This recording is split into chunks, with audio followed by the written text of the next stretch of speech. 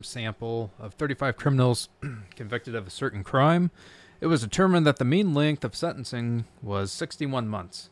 The standard deviation of 5 months. Construct a 95% confidence interval for the mean length of the sentencing crime. So 95% confidence. One thing we got to be careful here. So we're going to have the mean plus or minus whatever our critical value is. So t or alpha, t alpha divided by 2. I can't remember it. And then standard deviation, or just s divided by the square root of the number.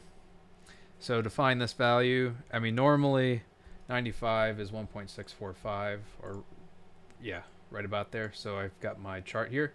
But we have 35 criminals, so degrees of freedom is n minus 1, so it's 34. We'll look at 34. So up here.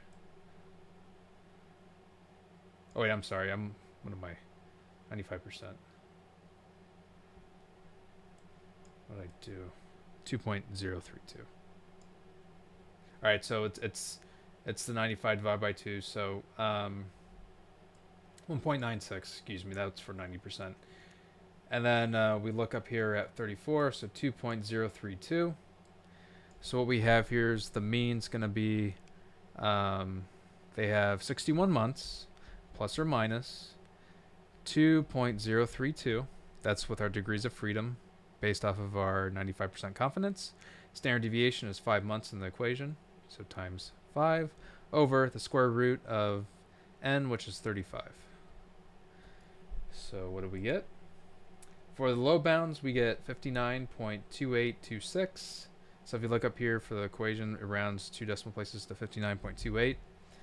And then the upper bounds, we just switch that sign to a plus, and we end up with 62.717. Rounded 2 decimal places, that's how we end up with 62.72.